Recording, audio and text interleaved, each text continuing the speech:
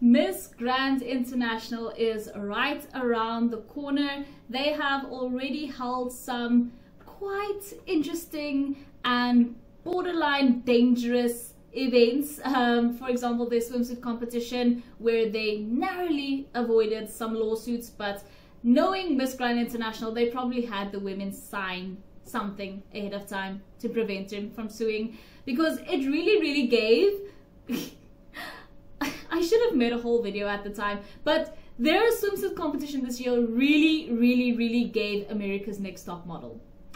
It really gave that. I mean, a lot of people have been very critical of the Miss Grand organization for basically allegedly trying to place the girls in harm's way for our entertainment, basically. I would rather see a really well done swimsuit competition than watch women struggling for their life.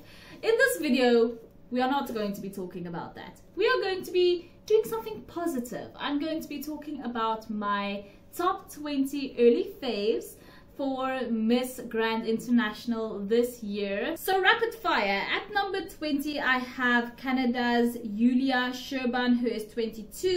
At number 19, I have the Czech Republic Sophia Osako, who is 19. At number 18, I have Panama's Julia Leong, who is 26. At number 17, I have Costa Rica's Kristell Freeman, who is 26.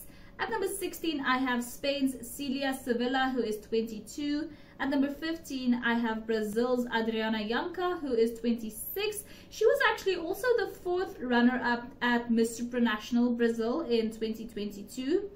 At number 14, I have Guatemala's Raschel Paz, who is 22.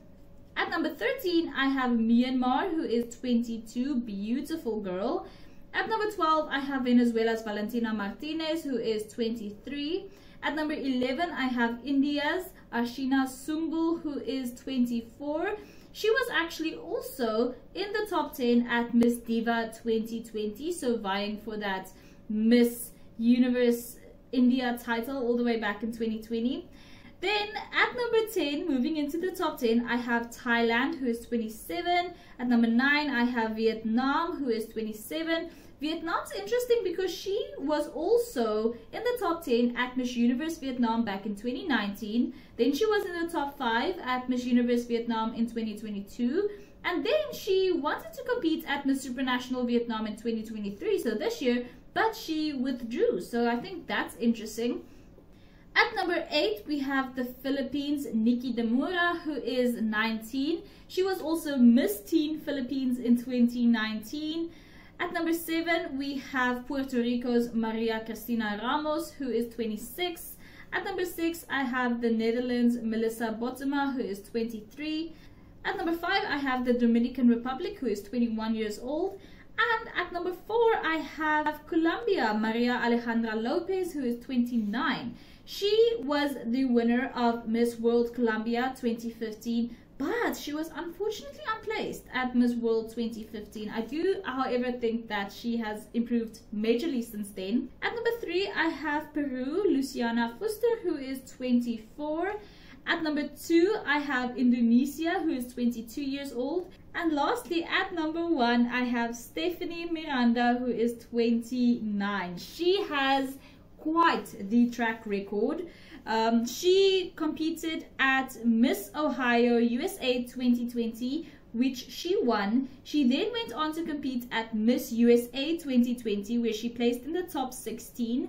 She then went on to compete at Miss Universe Puerto Rico 2021, where she placed in the top 5.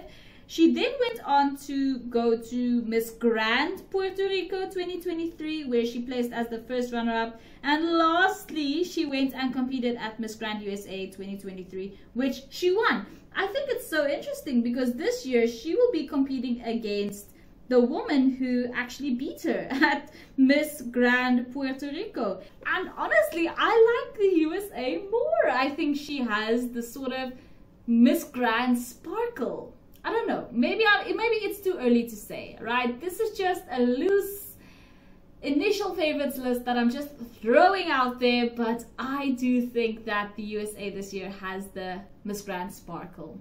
Let me know what you guys think. The prelims is almost happening. It's happening on the 22nd of October, and then the finals is on the 25th.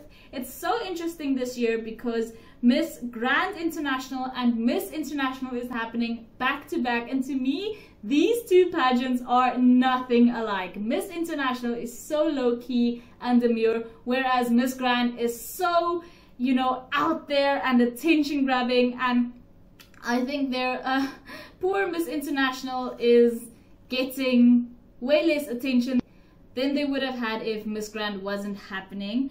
But yes, guys, those are my initial thoughts and favorites for Miss Grand International this year. Let me know what you think. Let me know if I missed anybody out. I'm excited to see the prelims.